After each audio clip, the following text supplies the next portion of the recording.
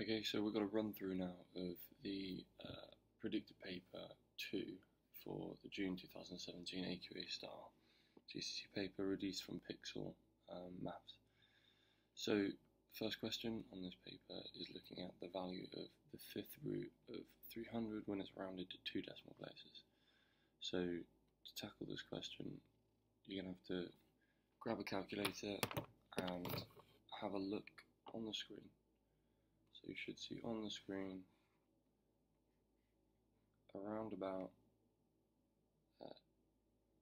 so here's your replay button, it's just below that and to the right. So here you should see that you've got a button in yellow, so a button, and then above it in yellow you see a box, a tick, and then an empty box.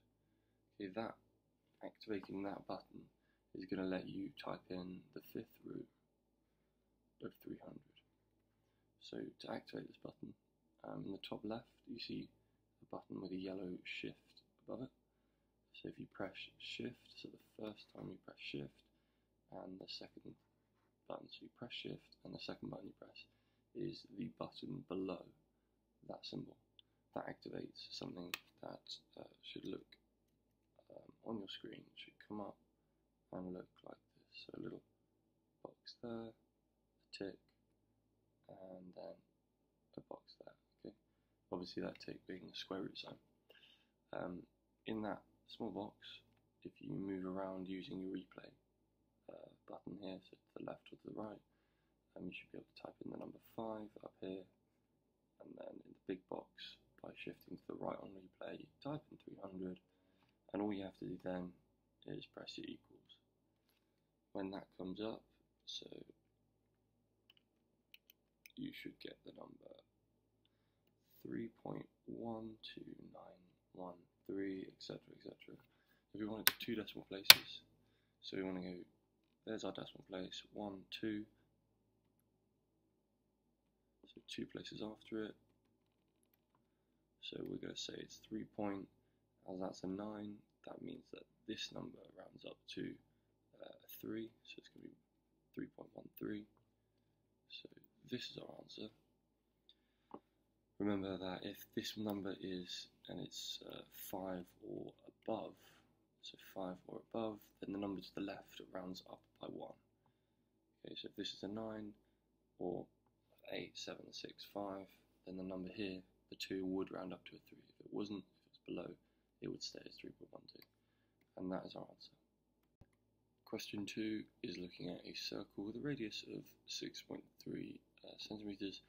What is the circumference? Circle your answer. So again, on our calculator, the circumference of a circle is given by the formula pi times diameter, or 2 times pi times the radius. Okay, just quickly, because if this is our radius and the diameter is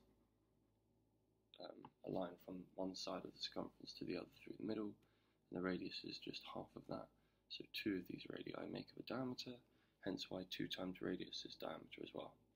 As we're given the radius here, it makes sense on our calculator to use this equation, so just type in 2 times and then shift and the pi button, which is the center at the bottom of your calculator screen, so shift and then pi at the center at the bottom of your calculator screen to activate pi.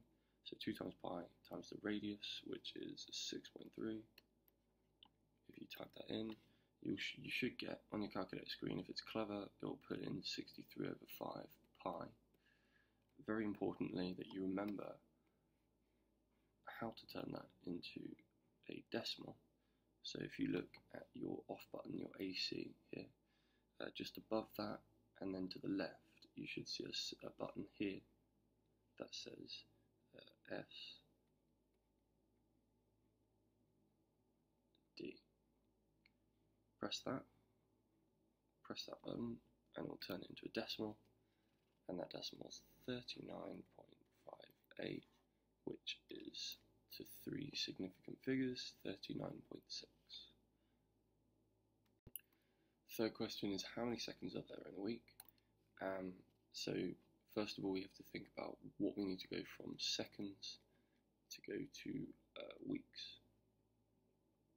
So seconds, then we'll go, well, how many minutes, hours, days, and then you might want to think of it up into weeks. So there are 60 seconds in a minute, and then there are 60 minutes in an hour, there are 24 hours in a day, and there are 7 days in a week. So there's 60 minutes in an hour, so 60 seconds in a minute, 60 minutes in an hour, 24 hours in a day, 7 days in a week. So if we multiply all these numbers, then press equals, you're going to get your answer, 604,800. Question 4 is a bid mass question.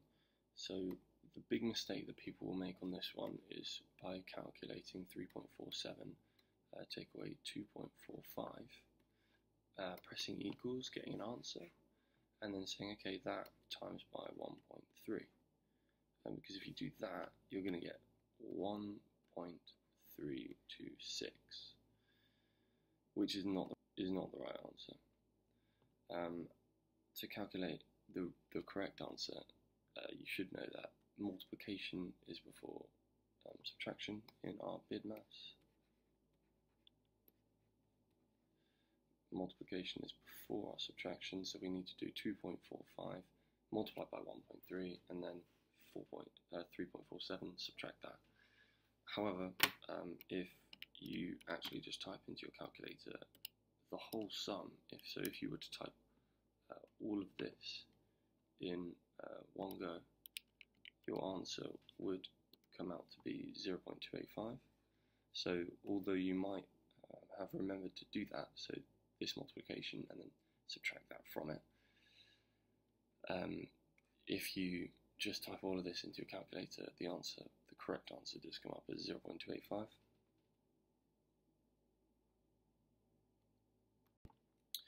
Question 5, getting a little bit more interesting now. So the number 2017 can be written in the form a squared plus b squared, where a and b are positive integers. Given that a equals 9, find the value of b. So this is a solving equation problem, which is kind of hidden, not in such an explicit way. So we know a squared plus b squared equals 2017. So the number 2017 can be written in that form, so that means they're equal. And you know a is 9, so if you type in 9 squared, that will give you 81. 81 plus b squared equals 2017. Now if I subtract 81 from both sides, b squared equals 1936. So therefore the square root of 1936 will give me my answer of 44.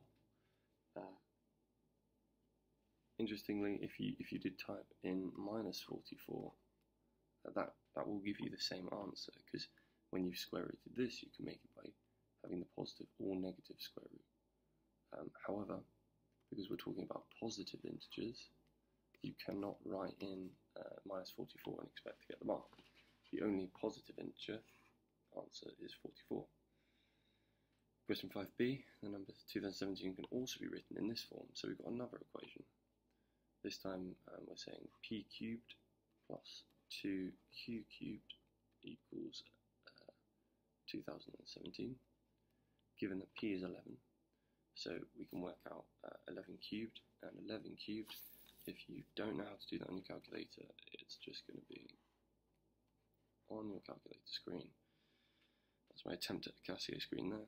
Underneath, so you've got shift and then alpha here. Underneath alpha, you'll see an x cubed sign. So if you type in 11 into your screen, so just type in 11 into your screen and then press that cubed sign, you're going to get 11 cubed. Press equals, and that will be 1331. So 1331 plus 2q cubed equals 2017. Now if I do subtract 1331 from both sides, that will give me 2q cubed equals 680. 86. Now divide by 2 on both sides. So divide by 2, divide by 2 to make it just q cubed. Because remember, when you have 2q cubed, if you want to unwrap it, so if you want to undo it, you have to do the inverse of BIDMAS. So as cubed would be before BIDMAS,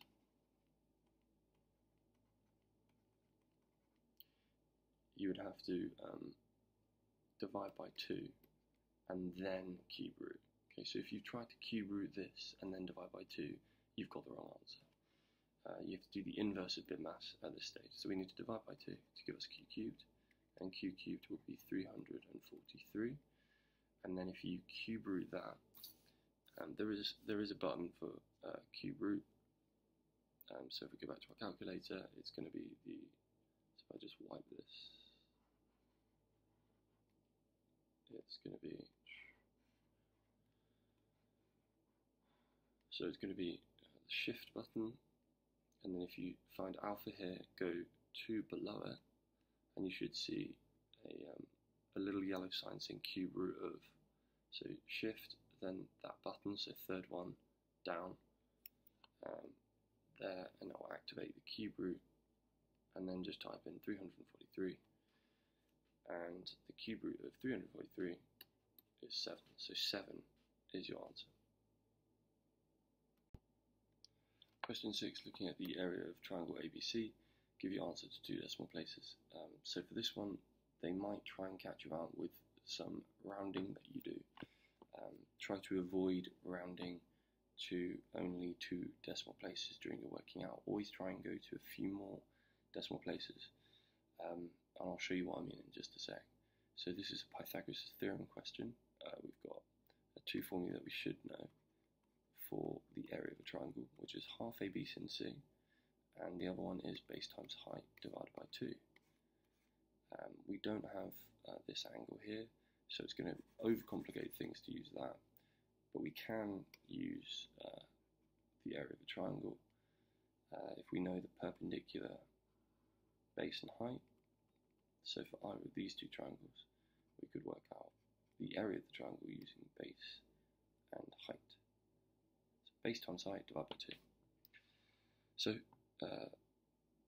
using Pythagoras means that this is going to be C as it's opposite our right angle, and now either of the 2 sides that are shorter could be A or B. So A or B, I've just done that. I could have changed that and called that B and called that A. Doesn't matter.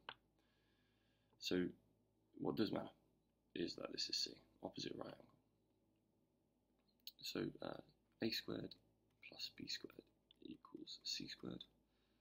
If I rearrange this so I get A as the subject just to ease things for me, A squared equals C squared minus B squared. We can do that because we're taking away B squared on both sides. So therefore A squared equals 11 squared minus 7 squared. And if we type 11 squared minus 7 squared, then our A squared is going to be 72. And now we square root both sides. As you've got A squared, to get A, square root it. So square root 72, and that's going to give us a roughly 8.49. However, if you wrote 8.49 and you used it in your calculation for this, you'll actually get a rounding error. So you'll get an answer, but it'll be more like, I think it's 29.715. So you don't want to do that. Instead, when you square root 72, you get the number, if you press SD, you get the number 8.48528. What you can do on your calculator, when you've got that number up there, is go to your screen and press Shift, which is up here, and then if you go straight down from that, you'll see a little yellow symbol above a button, and that symbol says STO. So Shift, press that button below STO, so store it, and then choose one of your letters in red, so A, B, C, D, doesn't matter. I'll choose A, so Shift store it as A. You should have a symbol that looks this, so it says 2 arrow A, or in your screen it will say 8.48 blah blah blah, is now stored as A. If you now press alpha, which is 1 to the right of shift, so alpha and then that A, your value for A, if you press equals, will come up. So that means you've stored in your calculator the number as A. If you don't want to do that, then I would recommend taking your value for A as 8.48528. So use these decimal places, then you won't have any rounding errors later on. Okay, moving on. So that's A, so that's this length here, which I've just worked out. So we've got A as 8.48528, or you may have called it A. So now all we need to do is type in base times height divided by 2. So you could either type in alpha A, so clear the screen, alpha A multiplied by 7 equals, and then divide that by 2. So alpha A times 7, press equals, and then that divided by 2. Instead of A, if you didn't store it as A, just type in 8.48528 times by 7 equals, and then that answer divided by 2. That, if you round it, I'll just clear all the screens here, that if you round it will be 29.70. Note there is, in the question, give your answer to 2 decimal places, so one of these 4 marks will be for typing in, putting in those 2 decimal places. If you put 29.7, then you have got it wrong. You've missed one of the marks. 29.70 centimeters squared. For question 7, you've got effectively another one of those best by questions. So for this one, it's giving you quite awkward numbers: 400 ml and 1.5 litres. What I would say doing, best for me, if I want to work out the best value, I would turn them into 1 milliliter each. So I'd find out how much 1 milliliter was, and then for ease of comparison, I would then times it by 1,000 to put it into 1 litre. So there's 1,000 millilitres in a litre. So I'd find out what 1 milliliter was, and then times it by 1,000, and that will give me a nice comparison for 1 litre. So if we go for, if you haven't guessed already, this side here is going to be my standard, and this side my large. So I have 400 millilitres in my standard, and it costs £7.49. So the price, £7.49. So how much will it cost? How much will it cost for 1 milliliter? Well, if it's £7.49 for 400 millilitres, if I divide that by 400, that will give me the price of 1 milliliter. So £7.49 divided by 400, and that's going to give me a very, very small number. Okay, it's actually going to give me, if you want to check on your calculator, it's 0.018725. If I times that by 1,000, so it's going to be easier to compare. So times it by 1,000. Also, that is it in pounds. So that's how many pounds 1 milliliter is. If I times it by 1,000, that's going to give me 1 litre, which is 18.725, which is the price as it's money. Let's go to 2 decimal places, so 18.73. So it costs £18.73 for 1 litre. Okay, so nice easy comparison there. You could have got marks if you compared this number to the 1 milliliter over here, but it's nice and easy to see it in the pounds. If I do the same for large, so I have £27.99. If I divide it by 1,000, so not 1,000, 1,500, because 1.5 litres is 1,500 millilitres. Okay, so that's the trick for this question. Is this is given in milliliters, this is given in liters. So this, where it's a straight divide by 400, this one's going to be divided by 1,500 because we want to put it into 1 milliliter. So 27.99 divided by 1,500 will give me how much it costs for 1 milliliter, which you would get 0.01866. If I then times that by 1,000, that will give me my cost for 1 litre, which is £18 and 66 pence. So therefore, which one is best value for money? Well, as £18.73 is greater than £18.66, the large can is better value for money, i.e. cheaper, better value. Very importantly though, make sure that you have your quantities comparable in the same amount. So i.e. I could have compared these 1 milliliters here, or I could have compared them when they were both 1 litre. You must have the same quantities and then compare those prices. So this question is looking at your knowledge of where sin and cos and tan are on a calculator, because all you need to do really is type in sin 23, note the value, and then compare it to cos 67, and then you can see it says even 2 of them are the same, and it is these 2.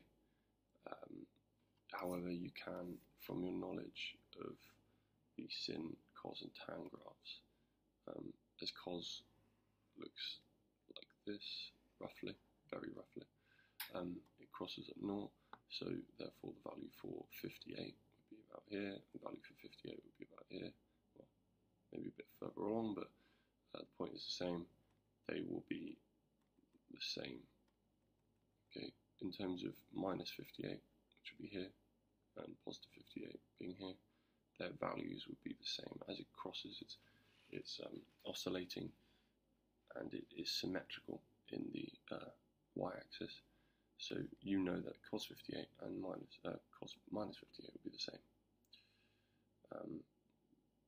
The other sin and cos would be a harder one to get, but they've made it the first one you would naturally attempt.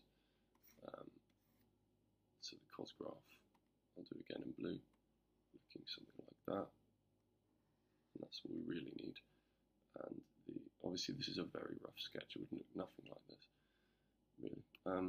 The sin graph going up like this, crossing at 90 at 1, and then going down.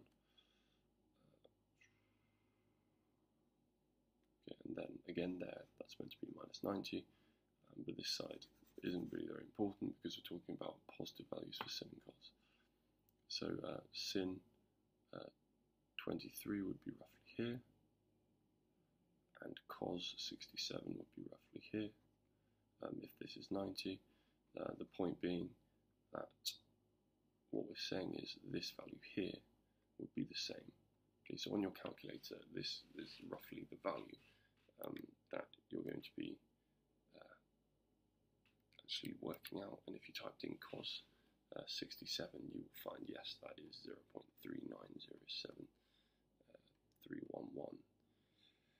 0.3907311,285, and you'll get exactly the same for sin. If you actually were to type into the calculator though, and this might be a better trick, sin 23, and yes, this is actually no trick, I shouldn't say that, sin 23 and subtract cos 67, if they're the same, you would actually expect your answer to be 0. So if you type that into your calculator, and if they're the same, then when you subtract one from the other, you'd expect it to be 0. And that is another way that you can test whether or not these values are the same. So we have another one of these conversion questions which keep coming up in the predicted papers and AQA paper practice. So very good chance that they're hinting that they're going to have some sort of conversion between something like gallons into litres, miles into kilometres.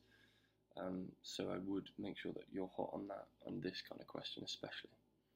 So the way, there's different ways of doing this.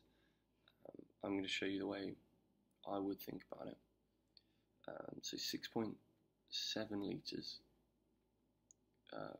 per 100 kilometres.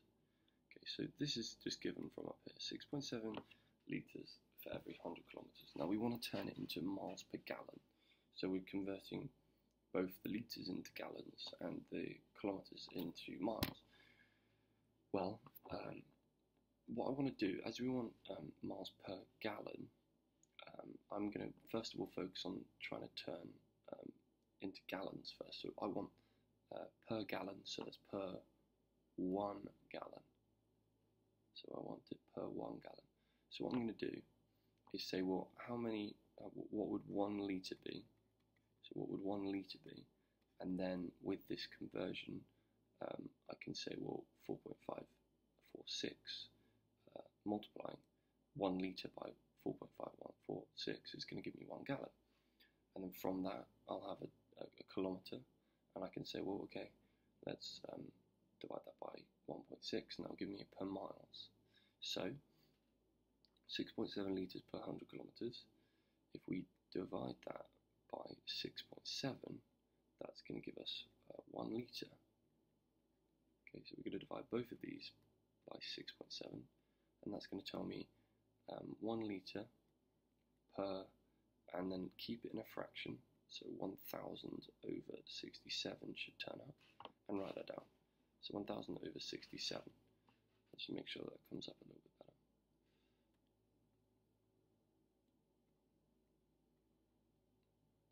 So 1 litre per 1000 over 67 kilometres. Now, like I said before, I want to now turn this into gallons, so I'm going to times it as the conversion is given here. I've got 1 litre, well, 4.546 litres is 1 gallon, so times it by 4.546, and that's going to give me 1 gallon.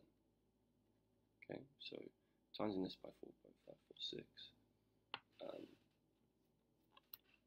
that's going to give me 1 gallon, so times this one by 4.546, so 4.546 multiplied by 1000 over 67 will give me, and again, keep it in fraction form, so 1 gallon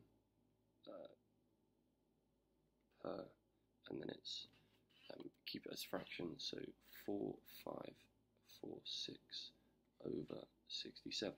Why are we going to keep it as a fraction? It's for accuracy, and accuracy is so important in this question.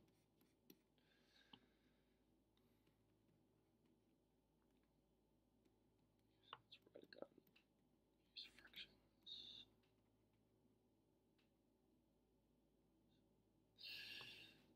So if that's 1 gallon, what you want to do now is, if that is per kilometre, so 1 gallon is that many kilometres, well, if I want it in 1 gallon and how many miles that would be, if that's per kilometre, then divide only this side by 1.6. 1.6 kilometres is 1 mile, so if I divide this number, and I don't need to store it really, I can just divide that number by 1.6, and that will give me 42.40, and then the rest of it's recurring, but it would be 6, 7, blah blah blah blah. It doesn't give me a degree of accuracy, so let's be safe and give it to 4 significant figures. So your answer is 42.41 miles per gallon. Okay, so just to recap very quickly, we had our litres per kilometres. As we're going miles per gallon, I tried to turn that into gallons first and convert the kilometres at the same time. So divide this by 6.7, divide this by 6.7. 1 litre, I want it in gallons, times by 4.546. And then times this one by 4.546 as well, and that gives me how many kilometers per gallon, so gallon per kilometers, whatever, and then divide that distance as it's in kilometers, divide it by 1.6, and that will give me the gallons per mile, or miles per gallon. So your answer, 42.41 miles per gallon. Now, I must stress that you could have got 42.41 a different way. A student that I know wanted to do it by ratio conversion, so they did 100 over 1.6 miles is 6.7 over 4.546, and then actually divided those ratios, and then straight away gets 42.41. So if you want to do it that way, absolutely fine. So you see them as ratios of one another, but I wanted to show you the step-by-step way, just to hopefully make it a little bit more clear, step by step, what we're doing, why we're doing it, and then giving you the answer. For all 3 marks, that's the answer, as long as your method is valid to get there. All happy. Question 10 is a bit more of a calculator skills question again. So as long as you are typing this into your calculator, and I would tend to try and use brackets. So I do the square root of open brackets, 3.7 times 10 to the 15, and then all divided by bracket 2.6 times 10 to the minus 4, close bracket, and that will give you an answer of, it says 2.33952405 times 10 to the 11. So yes, I would write that there, but then in my answer I'd probably just say 2.34, really. I think you could get away with rounding out to 2 decimal places, times 10 to the power of 11. Okay, if you wanted to be sure of all those marks, so that is fine to get you both the marks, but if you were in your real exam and you were worrying that you didn't get the method marks, you could just type it as the square root of 3.7 times by 10 to the square root of 10 to the 15. Okay, so you're splitting that down into those two. Alternatively, you could write 3.7 times 10 to the 15, and you're raising it to the power of a half. So if you weren't sure, I'd write down either one of those two, just to show the examiner that you did know that the square root of all of this is the same as saying it to the power of a half, because this would be the square root of 3.7 times 10 to the 15 over 2, so we're rooting that as well. The second question here, second part, we're looking at this. Seemingly, I can see how this might be quite confusing for a lot of students, but there is a hint to which one it is, because this is written to the power of 17. All of these, apart from nitrogen, is written to the power of 17. So it is nitrogen, but the mathematical way of knowing that is by converting these other, so if you wanted to check it, these other gases, so for example on argon, carbon dioxide, neon and oxygen, and I'm sorry for not writing them in their correct symbols. Argon would be 0.781 times 10 to the 17. So if we wrote them all to the power of 17, then we can actually see that when we add these numbers, it's not going to make up a number anywhere near what it should do if it was including nitrogen. So carbon would be 0.504 times 10 to the 17.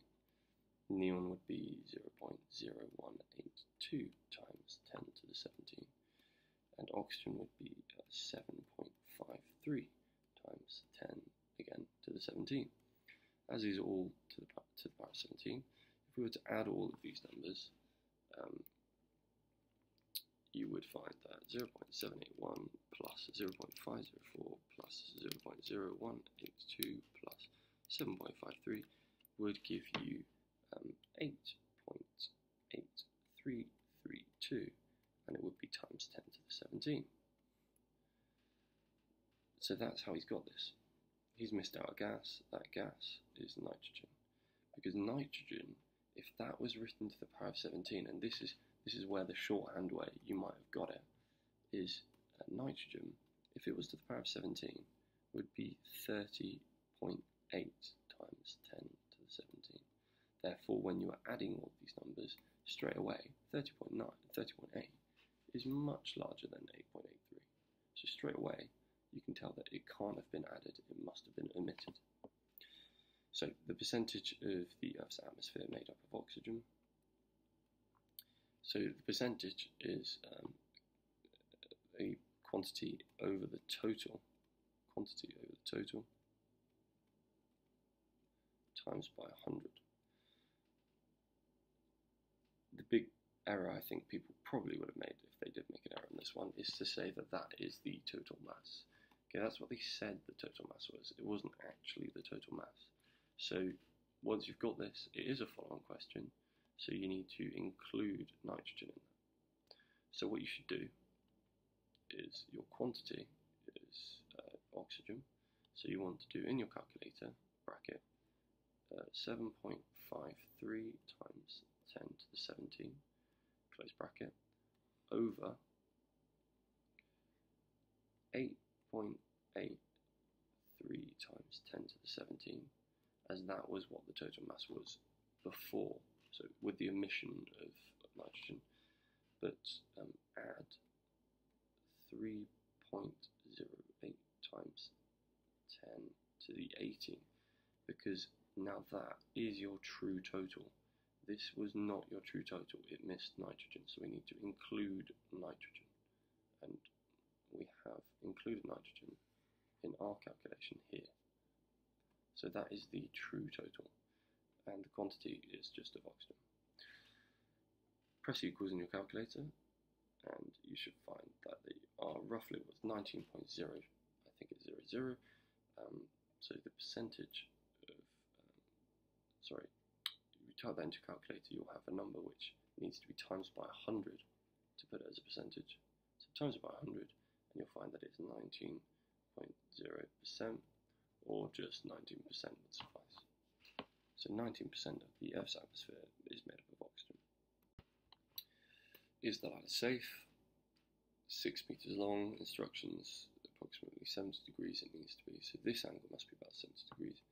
So if you can see that you've got a right angle triangle here, so we should automatically be thinking saw, Toa, or Pythagoras. Could it be Pythagoras? Well, we're looking for an angle, so probably not going to be useful. Sokoto is the way to go. So if we're concerned for this angle, not concerned for it, sorry, if we're concerned with talking about this angle, which I've just called A, then we need to think about this side, which we're given, is the adjacent, and this length here is the hypotenuse, telling me that that angle can be found using cos. So as we're looking for an angle, remember on your calculator, if you're looking for an angle, it's going to be shift, then cos, so there's your tan, so 1 to the left of that is cos, shift cos will give you cos to the -1, and then using your fraction button, so underneath shift you'll see abs, and underneath that your fraction button, so this one here.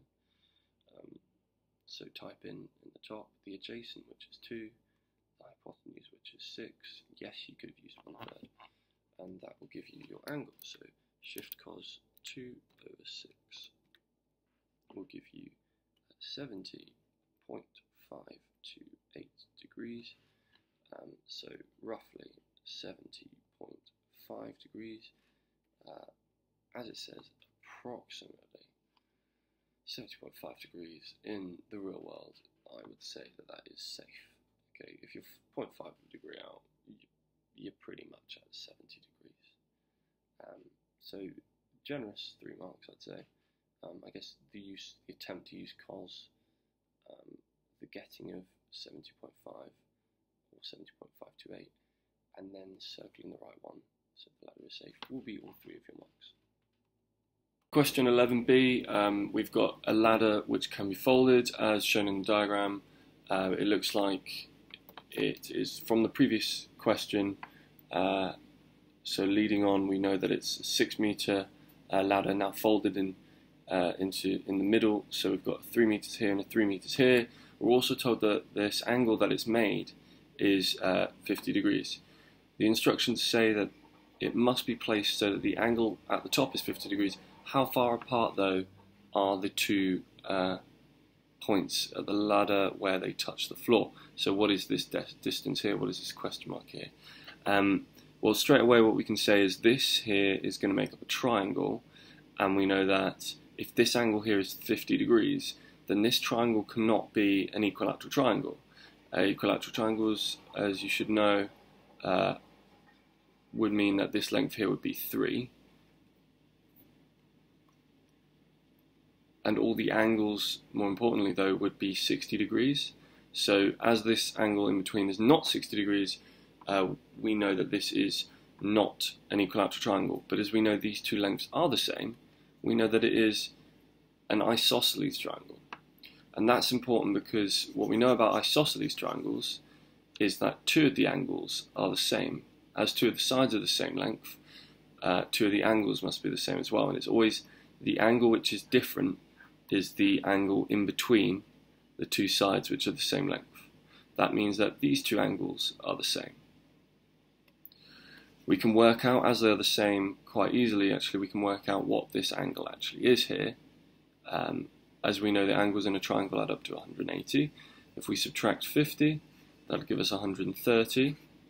And as we know they're the same, these 2 here, x and y, or this one and that one, we can divide 130 by 2, and that, if I show you the bus stop method way of doing it, 2 to the 6 is 12, so 2, how many 2's going to 10? 5, so both angles are 65 degrees, so I'm just going to leave that 65 degrees here. Now, if we think about, we have a calculator, let's think about one of our trigonometric ways of getting this angle here. I'm going to use the sine rule.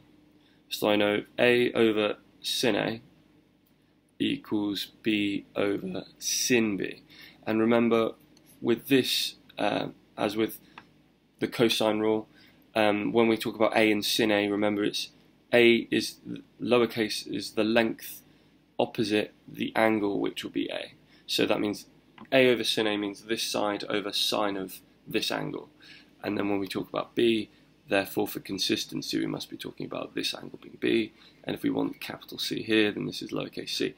So what we're saying here is a length divided by the opposite angle signed is B, so one other length divided by the angle being signed opposite that. How we can apply that to the question here? Well, as we've now got this length here, let's call this A, and therefore the opposite angle is capital A. So let's substitute that into here. 3 over sin 65, because that's the angle opposite 3, equals B over sine B. Well, we don't know what this angle is, sorry, this side is, so we can work it out. Let's keep it B though for now. But the angle opposite it is 50. So let's go over sin 50. So we've got 3 over sin 65 equals B over sin 50. Let's get rid of this denominator on the side with lowercase b by multiplying both sides by sin 50. So if I do that up here, that means sin 50 multiplied by 3 over sin 65. And you could have written it other ways. You could have written it as 3 sin 50 all divided by sin 65. But to try and keep it simple, I've just said I'm multiplying both sides by sin 50. That gets rid of the sin 50 as a denominator on this side, hence the b by itself. So all we have to do now is put this into a calculator, and that will give us our answer, which is 2.535, and then it continues, which I'm just going to round to 2.54. I suggest that when this number does turn up, you write down all the digits just to make sure, as it doesn't say round it to any decimal places, but in my answer I just round it maybe to 2 decimal places just for simplicity, for the examiner to let them know that I know what I'm talking about when I round. That is the answer to this question. So this length is 2.54 meters. Where the marks will be split, finding out 65 degrees would be worth 1 mark, the second mark for correct use of the sine rule, and the third mark for the answer. Now it's important to note that there are different ways of doing this question. Another way is to split this triangle down the middle, as there are with many other questions, by the way. There are always lots of ways of doing many different questions in the maths, but this way I thought was probably the easiest way to kind of follow. So I could have split this in half and then maybe called this x, and then used trigonometry, as I know this angle would be 25 degrees as I've split it in half, use trigonometry, so the sine rule maybe to find out this length here, and then I could have doubled it. That's another way of doing it, but this way, hopefully you'll see, is simple, hopefully as well as that way, but that's the answer to this question. So this is multiply knowledge for question 12. Do you know that if you have something that you multiply by 1, or 1.00, as that's the same, it stays the same. If you multiply something by more than 1, so say 1.10, it increases it. And if you multiply by something less than 1, so say 0.90, then it decreases it. Okay, as you're multiplying by more than 1, it increases. If you're multiplying by less than 1, it decreases. Now that might sound very simple, but with this kind of question you need to be really secure on this, and also what this means. As a percentage, 0.10, which is what I've increased this by, 0.10 as a percentage is 10%. So if I was to increase something by 10%, I would times it by 1.1. If I was to decrease it by 10%, I would times it by 0.90. Okay, so that's a 10% decrease. Important to know, because if I do 1.00, which will be staying the same, take away 0.1, which would be decreasing by 10%, that will give me 0.9. So if I start on 1.00 and I want to do a percentage change, my multiplier is just going to be take away the decimal of which is that percentage. So 10% is 0.1, so that's 0.10, which is why I've taken away 0.10 here. Applying it to the question now, if we times by 1.00, that's going to keep the same, like we said. If we're decreasing by 3%, well, 3% is 0.03, so I'm going to do 1, take away 0.03, as I'm decreasing and taking away. So what I need to multiply by is 0.97. So 285 multiplied by 0.97 is going to decrease my amount. Okay, that's how you find your multipliers. Remember, it's decreasing if it's less than 1 that you're timesing by, and it's increasing if it's more than 1 that you're timesing by. And how much lower than 1 it is your percentage, and therefore that as a decimal here. £6,000 is invested at 3.5% compound interest. So show that after 2 years the value of the investment has increased.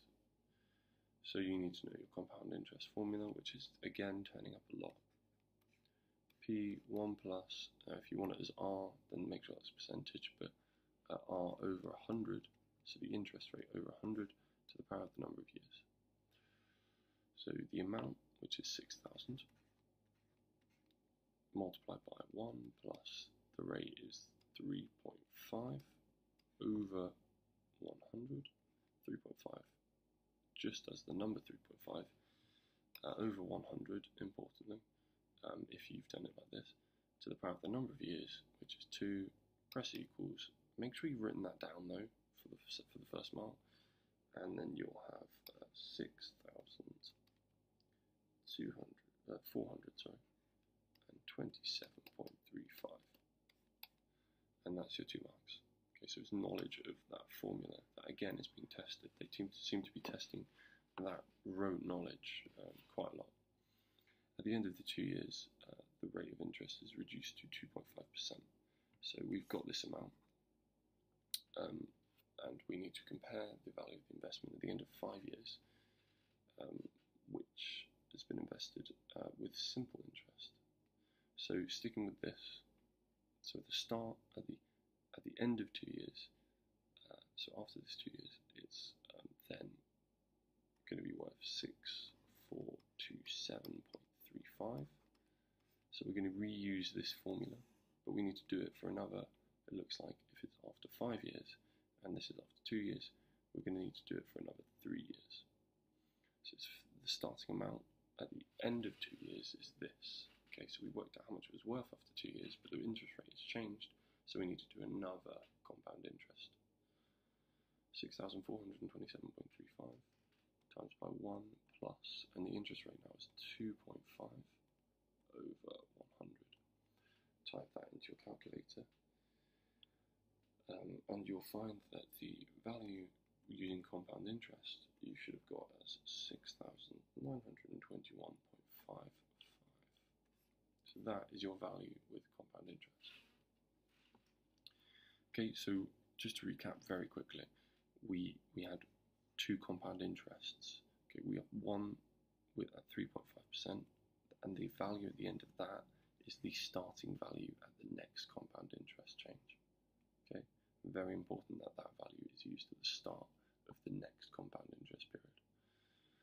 Now, you need to compare that to 5 years at 3% interest. Simple interest is, as the name suggests, just a basic calculation. So if you've got £6,000, you want to find 3% of that. So times by 0.03 will give you the amount, which is interest. So 6,000 times by 0.03 will give you 3% of it, which is 180. So 180 is interest after 1 year. If it's simple interest, then you're getting that every year. Okay, you're getting that every year. So it's for 5 years. So what I'm going to do is just times that by 5, and 180 times by 5 will give me 900. So that is the simple interest after 5 years. Simple because it's just finding the percentage and then timesing it by the number of years. Compound interest, you're paid an increasing amount depending on how much you had at the end of the previous period. So 6,000 was our starting amount, plus the 900, so 6,900 is the amount of money we have after simple interest. So comparing them, compound interest is going to be providing you with more than simple interest, and it will be worth just saying how much more.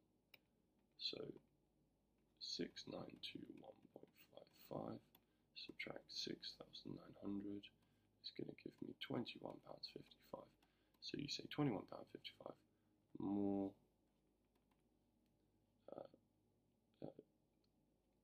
in compound interest calculation. So I just say £21.55 more in compound interest calculation, and that will be all your marks. Question 13 is starting off with the rearranging the formula calculation, and the clue as to which x to make the subject is given by the cubed root. So as it says the cubed root here of that means the last thing we had to do with this when we were rearranging the equation is cube root x cubed. So that means x cubed must have been the subject of the equation. So first of all, rearrange that equation. X cubed equals, so let's start again. First of all, I'll put maybe the 100 on the other side, so x cubed plus 4x equals, and if we're adding 100 to both sides, so I'm just taking this and I'm saying I'm adding 100 to both sides, that's going to be equals 100. Now, if I subtract 4x from both sides, that means I'm going to get x cubed equals 100 subtract 4x. Now I'm going to cube root both sides, so it's going to be x equals the cube root of 100 minus 4x. So you need to show as in those steps, because it's 2 marks, let's show as many step-by-steps as we can. So I would even write a cube root here and cube root here, just to make sure that they know exactly what I'm doing. It's a show answer, so you need to really show all those steps. Work out an approximate solution for this. Use the iteration x to the n plus 1, so the next number in the sequence is the cube root of 100 minus 4 times the previous number in the sequence. So, first thing we're going to do on our calculator is press 5 and then equals. If you press 5 then equals, that means that in your answer, so if you look at your calculator screen, the equals is down here, a and s, which is here, a and s, is going to be worth the value 5 now.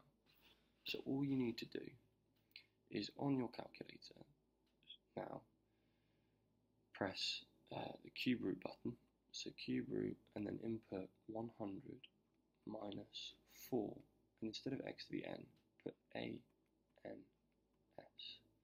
Type that into your calculator, so that exactly.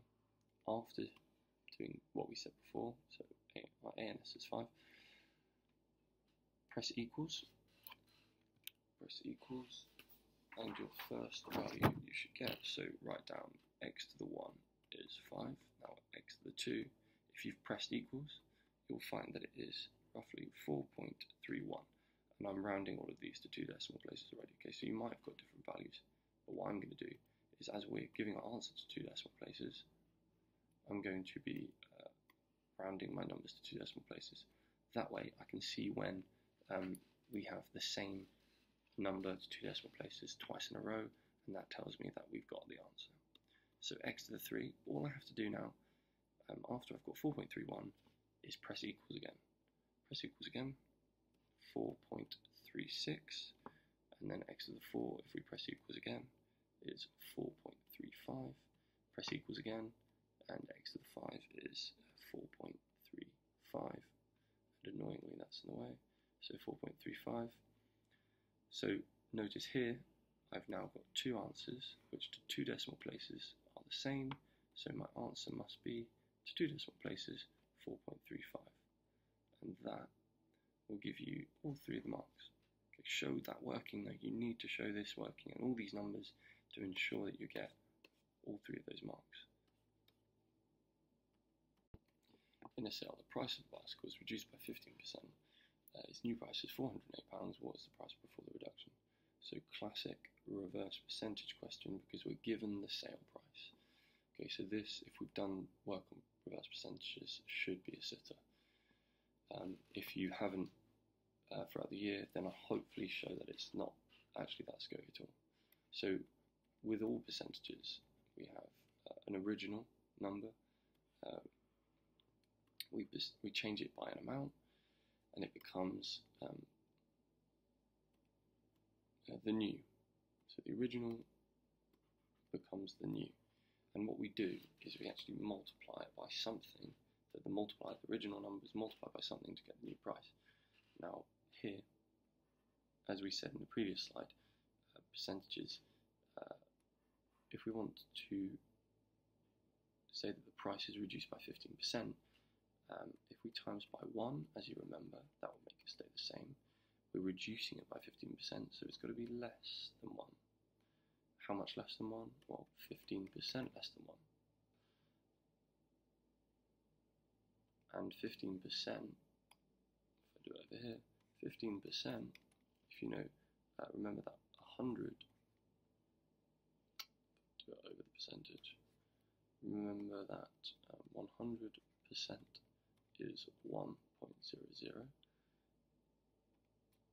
and if you know that 100% is 1.00, then 10% is 0.1, and therefore if we want 15%, that's going to be 0.15. Note that if that was a bit of a leap, then 10% would be 0.10. Okay, I could have put that 0 in afterwards. So 10% would be 0.10. So 15%, hopefully you can see this quite easily, just 0.15. So I'm going to decrease this by 0.15. So 1.00 minus 0.15 will give me 0.85. So if I multiply something by 0.85, then that's going to decrease it by 15%. Okay, so decrease it by 15%. So my multiplier, what I did here was times by 0.85 to get my new price. And my new price, I've actually been told, because that's the sale price, 408. So what was the price before the reduction? That's why I do this as a cycle. If you're timesing by 0.85 to get 408, then we will do the opposite. We will divide by 0.85 to give us the original.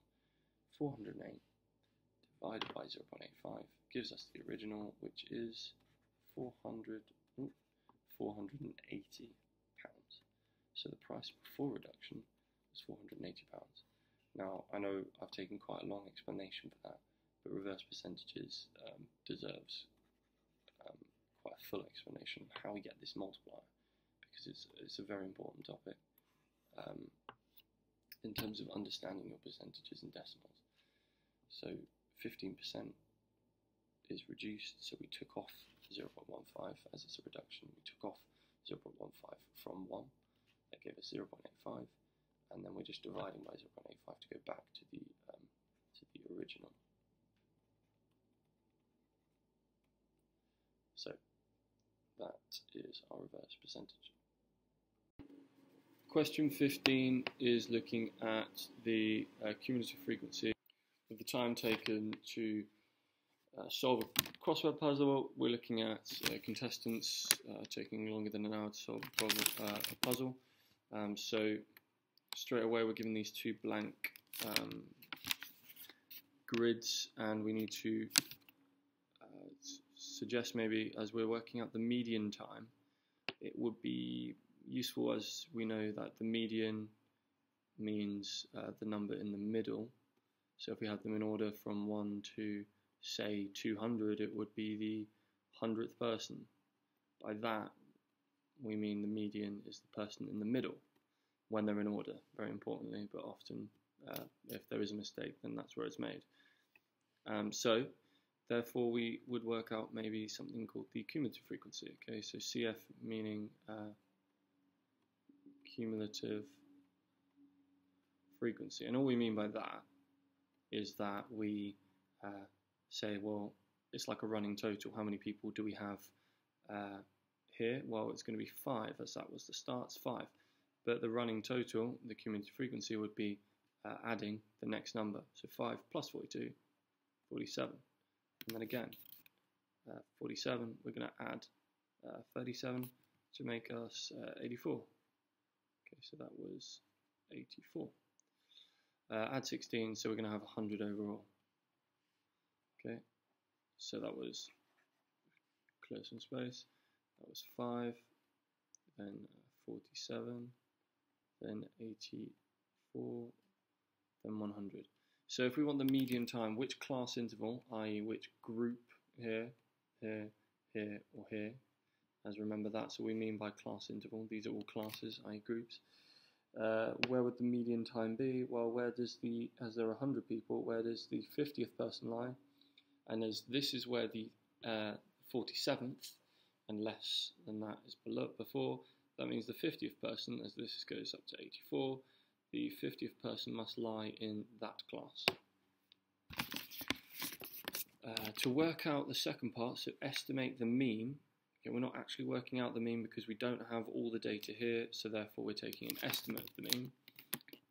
We're going to have to work out the midpoint of our class. So we look at our classes, we say where is the midpoint, and we do the number of, so the estimated total,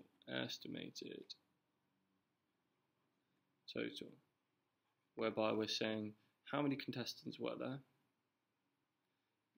multiply that by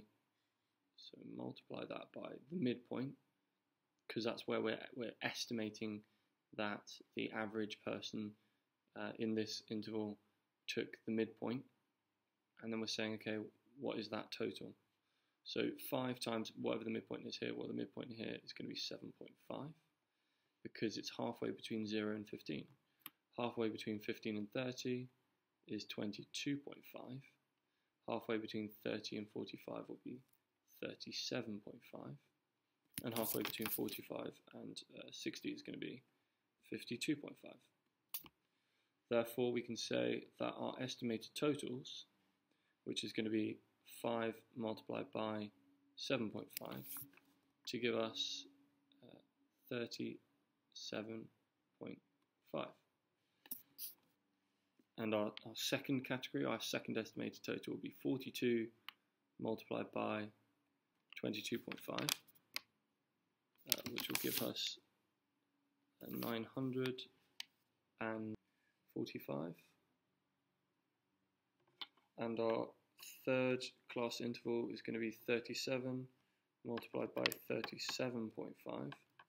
So 37 multiplied by 37.5 to give us 1,387.5.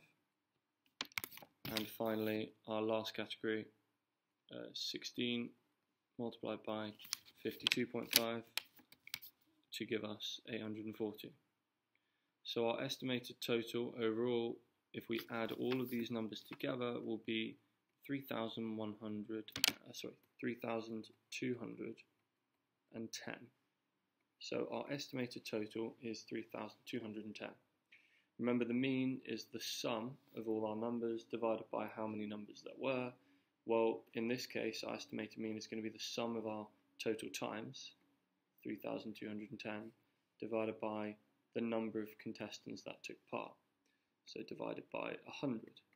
That would give us 32.1, and that is how many minutes the mean length of time will be. Question 16, density, mass, volume question. So the first thing we should think is, okay, what's my formula for density, mass, and volume?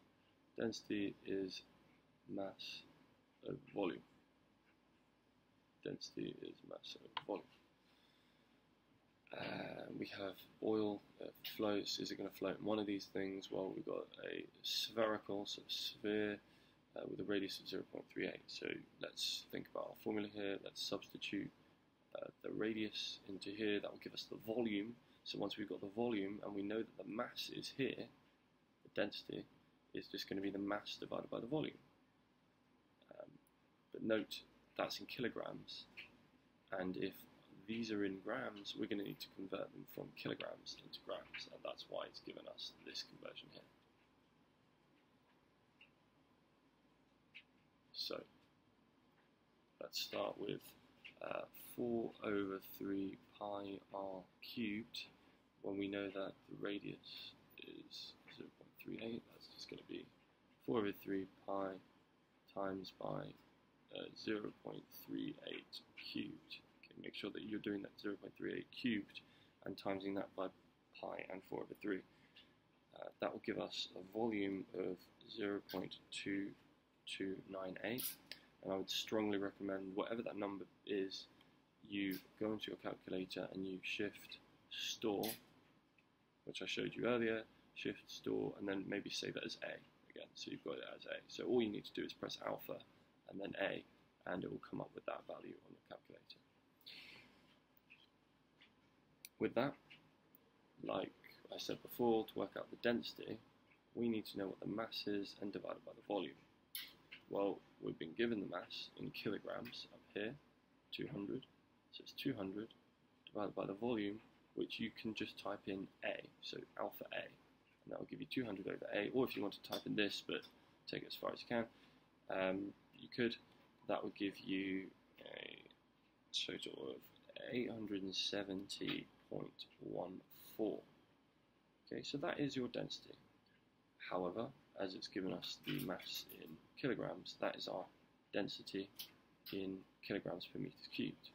To turn it into grams per meters cubed so we can see where it lies, we need to, so that is kilograms per meter cubed, we need to divide it by 1,000 to put it into grams per meters cubed, which would be 0.87, and that's as far as we really need to go to make this comparison, 0.87 grams per centimeters cubed.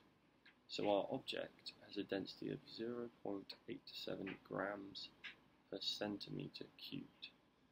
So 0.7, it will float if it is less than that. It is greater than that. So it will not float on oil. So oil, not float. Okay. Less than that, so it's not 0.87 is clearly greater than 0.7 grams per centimeter cubed. So oil, not float. Water, it will float if it is less than 1 gram per kilometer cubed, and 0.87 is clearly less than 1, so it will float on water. So your answer, it will float on water, but it will not float on oil. It will float on water, but not oil. There we go. So that's our one. The mark scheme for it, correct substitution to give you 0.2298 for one of your marks, using density as mass over volume, and getting an answer of 870 for your second mark, dividing that by 1,000 to give you 0.87 will give you your third mark, so 0.2298 will be 1 mark. And attempt to use that formula. So if you plug that into your formula and you've written it down, so all you need to do is write down that, and you get 1 mark. You don't even need to calculate it. When you calculate it, second mark. Then your third mark here for 870.14, convert that into grams per centimeters cubed for your fourth mark, and the fifth mark for ticking the correct box, assuming you've got this done as well. So 5 marks, and that's where they're distributed. A problem-solving shape question now, one that we've been practicing hopefully quite a lot for the new GCSE. The area of the path is to be 50 meters squared. Show that the width of the path in meters x satisfies the equation. So we've got this quadratic that we need to create from this area of the path. So the area of the path is this space here, which is the big rectangle subtract the small rectangle. Now, if we know that the dimensions of the lawn is 4 by 7, so 4 times 7, this has an area of 28 meters squared. So let's work out the area of the whole thing, the rectangle, and subtract 28 meters squared. So an expression for this side here is 2x plus 4. So I've just added all these together to get that, and I just add all these together, so x plus 7, to give me 2x plus 7. I've done this because I know that the area of this path is the big rectangle, subtract the lawn. So if I work out the area of the whole thing, the whole of this path, and multiply them together, subtract 28, that's going to be the area of the path. And so if we expand these double brackets, which will be the multiplication of this length from this length, and then we subtract 28, that will be an expression, 0, that will be our expression for the area of the path. Yeah. Set it equal to 0, sorry. Set it equal to the area of the path, which is 50. So from this here, the area of the path is to be 50. So our expression for the area of the path, subtract the lawn, equal to 50.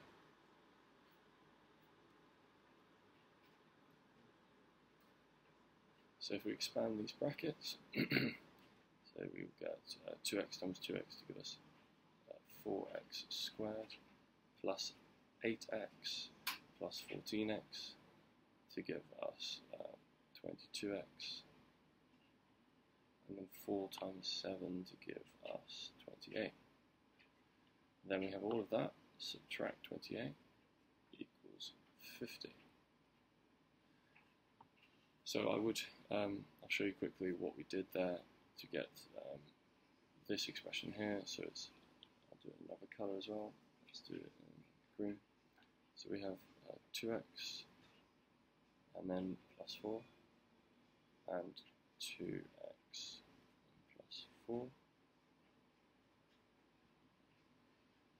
2 times 2 to give us 4, x times x to give us x squared, 2 times 4 to give us 8, positive 8, and x, 2 times 4 to give us, this was plus 7. Down here, it was 2x, and it was plus 7. So we have 2x plus 4, this bracket here, and then 2x plus 7, this bracket here. So 2 times 7 to give us 14, and the x, and then 7 times 4 to give us plus 28. Collect the like terms, so we've got 8x here and positive 14x here to give us 22x. 4x squared there and 28 there. That's how we got that. Plus 28 minus 28 cancel each other out. And then if we subtract 50 on both sides, we'll get 4x squared plus 22x minus 50 equal to 0. We're very close to this now. We just need to half everything. Notice these are all even numbers, so divide by 2, and 2x squared plus 11x minus 25 equals 0. And that is showing that the path can be satisfied, the area of the path with x satisfies the equation there. Find the width of the path. Well, the width of the path, if we said here that the rectangular lawn is 7 meters long and 4 meters wide, then this is talking about the width here, and the width of the path here is x. So what we want to try and do is find what x is to the nearest centimeter. This is not going to factorise very nicely, so what we're going to have to do is use the quadratic formula. So minus b plus or minus the square root of b squared minus 4ac over 2a. And remember that your a is 2, the coefficient of x squared, b is the coefficient of x, so 11, and c is your term here, so negative 25. Substitute all those values into here, and you'll find if you do it with a positive square root first of all, so positive, all this rooted will give you a value, and then do it again, but use a negative square root. So one positive value with the square root and one with a negative value of square root, and you'll find that one of these values will be actually end up being negative. So you get two values for this, once when you use the positive and once when you use the negative, and one of them will actually turn out to be a negative value. So if you take away all of this, it will be a negative value which you don't want, because the width clearly as x has to be a positive value. So one of these values will come out to be 1.79. However, that is not your answer, because that is in meters. So one of these answers will come out in meters, because you've been dealing in meters here. To the nearest centimetre will be 173 centimetres. So 1.729 rounds to 1.73 metres. However, give your answer to the nearest centimetre, so you need to times this by 100, as there's 100 centimetres in a metre, so it's going to be 173 centimetres. Your answers here are going to be for substituting into the equation. We've quadratic formula, finding that there are two values, and getting 101.73, and then finally for rounding it or giving it to the nearest centimetre, your third mark. Okay, question 18, we're looking at a bounds question. So we've got the upper bound and the lower bound for a distance and a time. So for the distance here, 1,500 is rounded to the nearest metre, so we'll have to go to the decimals here, and that would be 1,500.5 metres, meaning that the lower bound has to be 0.5 below the 1,500, which is 1,499.5. For the time, you have to turn them into seconds, as it's 10th of a second, so 5 times 60 to give us 300, plus the 42.4 to give us 342.4 seconds. To the nearest tenth of a second, that means the lower bound is going to be 342.35, because as we round it to the nearest tenth of a second, we're going to have to go to the hundredth of a second, meaning that the upper bound is going to be 0.45. So we want to find the average speed. Well, as speed is distance over time, the maximum and the minimum possible speeds here, using these bounds. Well, the maximum speed would have been given by dividing the upper bound of distance by the lower bound of time, and the maximum, and the minimum speed would have been given by the lower bound of distance divided by the upper bound of time, because that's going to give us the smallest possible number. If we have a smaller number at the top relative to the other number, and divide that by a bigger number relative to the other number being time, well, that's going to give us the minimum value. So the maximum distance of 1,500, 0.5 divided by 342.35 is going to give us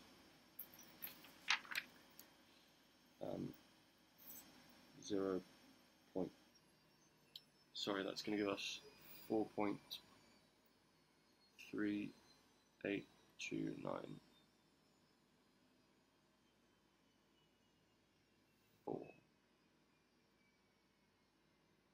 And we'll do the same for the lower bound here and the upper bound here. So the lower bound of distance is going to be 1,499.5 divided by the upper bound of time, which is 342.45, and so that's going to be 4.37874. So we have these two values, where the maximum number, if I rewrite it over here, is 4.38294, and the minimum value is over here. So that means, and this, yes, remember, is in meters per second. We've used meters and seconds here, so these are both meters per second, so speeds. The numbers here are the same to 2 decimal places. As they're the same to 2 decimal places, so if we rounded this number, it would be 4.38, as this is an 8 here. They would both be the same. This is a 2, it would stay the same here, so the answer would be 4.38 meters per second. Justify the level of accuracy that you used. Well, you would then write that it is most accurate to 2 decimal places as the upper bounds and lower bounds agree here. Okay, if I took it to any further levels of accuracy, so if I went to 3 decimal places, that would have been 4.383, and this would have been 4.379, so it would not have agreed. So this is as accurate as we can get for the speed, as it is between the maximum of the bounds by dividing the highest of the distance divided by the lowest bound of the time, and the minimum being the lower bound of distance divided by the upper bound of time. Your marks here, one for getting one of the lower bounds or upper bounds, and your second one for getting all of the lower bounds and upper bounds for time, for example. Third for getting all of them together, sorry, the third mark for getting attempting to divide your upper bounds and lower bounds. Question 19, part A, is looking at a sine rule question. So we've got this angle, this opposite side, this angle, and we're looking for this opposite side. So if we remember our sine rule, sine of x over, so we're not going to use that one. As we're looking for a side, it's going to be x over sine of x. So sin x over x would have been if we're looking for an angle, but we just flip them for a side. So x over sine of x equals y over sin of y. So x being the unknown, so x over the opposite angle sin 50 is 8.5, over the opposite angle sin 68. Therefore, times both sides by sin 50, and you have x equals 8.5 over sin 68 multiplied by sin 50. Type that into your calculator and you will get your answer, 7.0227, which I'll do to three significant figures, 7.02 centimeters.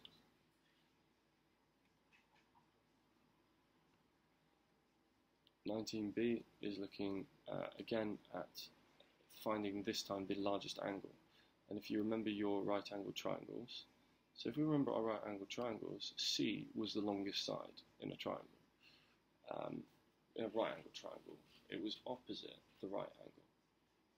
Okay, so the largest angle in this case is opposite the right angle. Okay, so why that's the case? Because the split is much larger between these two sides, therefore the opposite side must be the longest. Okay, so if you have an angle which is bigger, for example, then the longest side will be opposite that.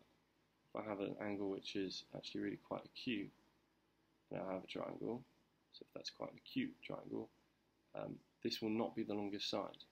Okay, another example, if I have maybe an extreme example like this, a very acute angle, the opposite side is actually definitely the smallest. So there's a relationship here. The side which is the longest is always opposite, in a triangle, is always opposite the angle which is the largest. Okay, so the largest angle is always opposite the longest side. So we know then that we're looking for this angle here.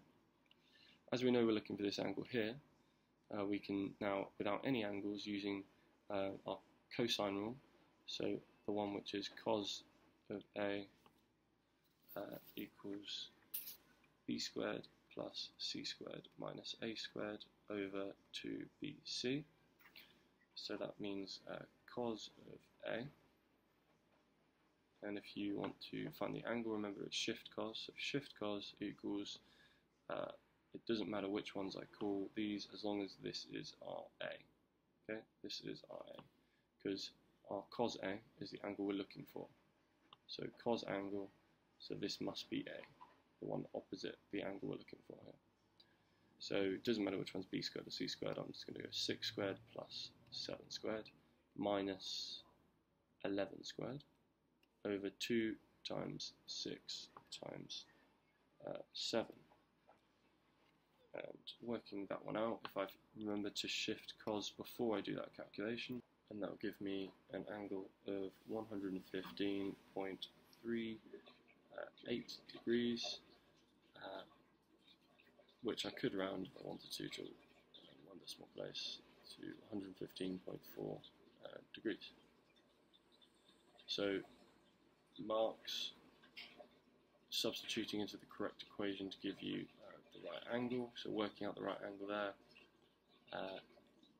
Application, so substituting some of these, getting 115 is going to be your answer mark, and your final mark, which looks quite generous really, is for making sure, I guess, that all of these numbers are being correctly used. Okay, so you're using 6 squared plus 7 squared, could be interchangeable, but minus 11 squared over 2 times 6 times 7. So make sure for 4 marks that you're writing down all you're working out and if you get your 115 or 115.4, then you will be getting all the marks.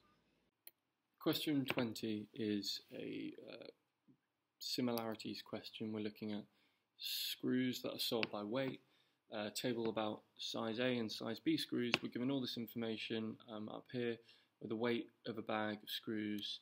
These are the same, but the number of screws in the bag is different. Okay, but we're also told that they are mathematically similar. So size A screws are mathematically similar to size B screws. Okay, so that immediately should make us think about our scale factor of length, scale factor of areas, and scale factor of volumes. So what we mean by that is if we have, for example, let's say a cube and another cube which is a lot bigger. Okay, so these are two cubes which are drawn freehand, but we've got cube A and cube B, and we're told that they're mathematically similar. That means that each of these dimensions, so this length, say it was K, and this length here was A, there is K multiplied by a number would give us A. Okay, they are mathematically similar. What you could then do with this is work out that that number is A, if we divide it by K on both sides, A over K. Okay, that would give us the ratio, i.e. the scale factor. Okay, so we talk about scale factors when we talk about similarity. This is important because we find out what the length scale factor is. So we work out what the length scale factor is. Okay, and say that we got our length scale factor, let's say we got it as 3. Well, if you know what the length scale factor is, you can work out what the area scale factor is. And as they are similar, that means that whatever the scale factor is for the length, we times by the scale factor to give us the length of the other one. Well, if we multiply by, if the length scale factor is 3, the area scale factor, so if we wanted to work out the surface area of one of these shapes, given the surface area of this, say it was 6, right? The surface area of this shape is 6, whatever the units are, so centimeters squared. Well, the area scale factor is the length scale factor squared, because you're talking about 2 dimensions. Instead of going in one direction with our length, we're going in 2 directions, because area is always talking about 2 directions. It's 2-dimensional. So therefore, if our length scale factor was 3, our area scale factor must be 9. And if you have volumes of similar shapes, well, the volume is going to be the length scale factor, but cubed. So 3, as that was our length scale factor, 3 then cubed would give us our volume scale factor of 27. Okay, let's step back a little bit. And I said that the area of this, the surface area of this shape was 6. If you know that the scale factor was 3 for the length, the area scale factor is 9, that means if you want to work out the area of this shape, the surface area of this shape, it would be 6 multiplied by the area scale factor. So the surface area of this shape would be 54. And then if it was centimetre squared, then centimetre squared. Okay, the volume of these two shapes, if we've got the length scale factor is 3, then we cube it, that gave us the volume scale factor of 27.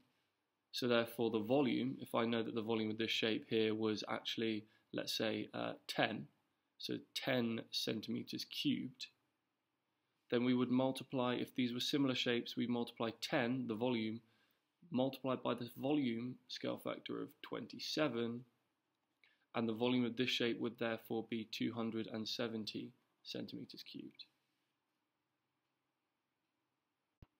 So with our knowledge now, hopefully, of scale factors, hopefully that was made a little bit of sense. It's all about finding the length scale factor, or finding some sort of way of comparing similar shapes. So if we've got a volume scale factor, what we would do with that if you've got the volume scale factor, to go back to, for example, the length. If you know that the volume has a scale factor of 8, so there was difference of 8, then we would find the cube root of 8, and that would give us the length scale factor. So the length scale factor would have been 2, and then you could work forward. So 2 squared is 4, so the length scale factor squared is that, the length scale factor cubed is this, so 2 cubed would give us 8. So with all of that, let's try and tackle this question, and I apologise if that was quite a lot of detail for the start of the question, but it's important that similarity is understood well, because it's proportion and similarity and ratio are all things that are now working up to be at least 20% of the exam. So size A screws are identical to each other, B screws are identical to each other, so therefore we've got number of screws in the bag being 60 and number of screws here being 100. So what we would actually have here, so let's say A and B, so we've got our two different sizes, size A and size B. So size A, there are 60, and size B, there are 100. Okay, what this means is that the volumes of these shapes, as they are given the same weight, these volumes are going to be different. In fact, size A, because there's less screws for that weight, the volume of A is actually going to be larger than the volume for B. Okay, that way their mass, their overall combined weight, even though they ended up being the same, for less screws, the volume is actually larger. So you can actually say that to get those 60 screws compared to the 100, well, that's going to be in the ratio 5:3. Okay, so we can simplify 60 to 100 down to being divided by 20, and it's going to be 3 to 5. Okay, but we know that it's not going to be 3 to 5 here, because the volume of A, as there are less of them, is going to be bigger than for B, so switch those numbers around.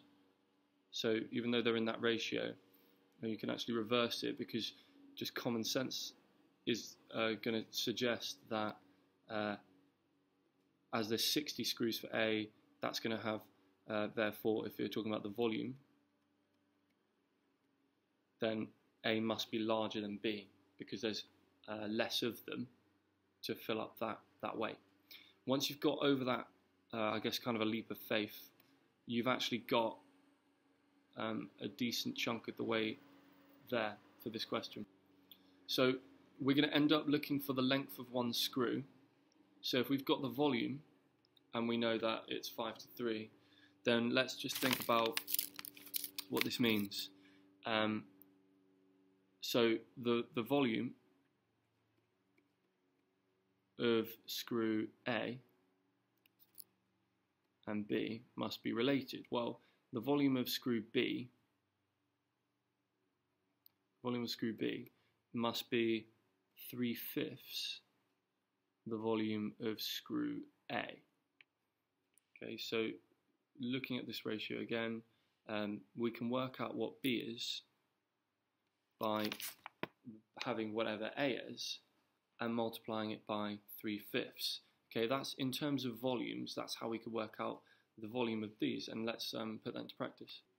And we're not saying here that, if we substituted these in here, then we're not talking about these values being the volume. Okay, this is just the number of screws in the bag. We're talking about the actual volume of it. Okay, so although this would work if this was A equals 5/3 of B, we're not actually saying with the number of screws here. Okay, although they are inversely related. So if we did say that, it would actually end up being 100. The volume scale factor, then if we know that the ratio of the volumes is going to be 5:3 here. So we know the ratio of A being 5 to B being 3 is that. Remember what we did earlier, and if we want to find, as we're looking for the the length of one other screw, then we know that as this is the scale factor for the volumes, we are going to bypass area and we're going to cube root, because if we cube root the volume scale factor, like we said earlier in the video, we cube root the volume scale factor, that's going to give us the length scale factor, LSF. So we're going to cube root both of these, and so the cube root of 5 to the cube root of 3 is the ratio for the length scale factor, and it's meant to be 2 dots here, okay, colon. So therefore, the cube root of 5 to the cube root of 3 gives us the ratio A to B. Well, with that, as we know now the scale factor, what we can do is say, well, to work out the length of screw B, screw B is going to be our length scale factors, so the cube root of 5 to, so cube root of 3 over the cube root of 5 multiplied by whatever A was, and we know that A is given here as 4.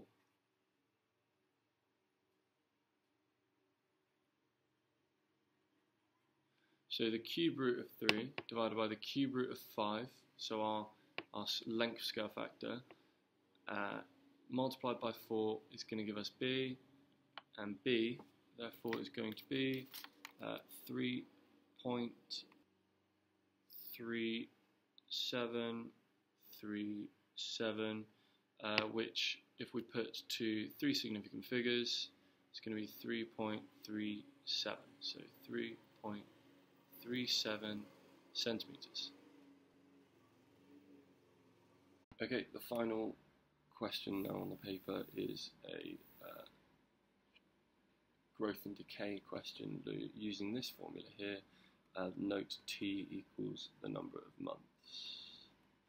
So straight away, the population will have grown more than that. Is he correct? Well, he says that by then, so after that time, the number of months is 12. So from 1st of January all the way to the 31st of December, that's 12 months. Therefore, is the population greater than 2,000? Well, if the population is given by 600 times by, and then this up here, 2 to the power of 0.5t, it will be times 2 to the power of 0.15. Sorry, 0.15t. So 0.15 times by 12, as instead of t, you've got 12. So make sure you've written this down, type it into your calculator with your power button, and it will say, if you work that out, it's the same as 600 times 2 to the power of 1.8, which is 2089.32. As we're talking about the number of rabbits in a forest, that's 2089. So that is the population, and 2089 is greater than 2000. Therefore, he has got it correct, and those are your 2 marks. So 1 mark for the right box being ticked, and a justification. As it's the end of the paper, you'll only really get that if you've worked out the answer of population being 2089. So the key here is understanding that t is talking about months, and therefore it's going to be 12, and then substituting that into the equation. Okay, I hope you found this useful, and I'll be back with another video very soon.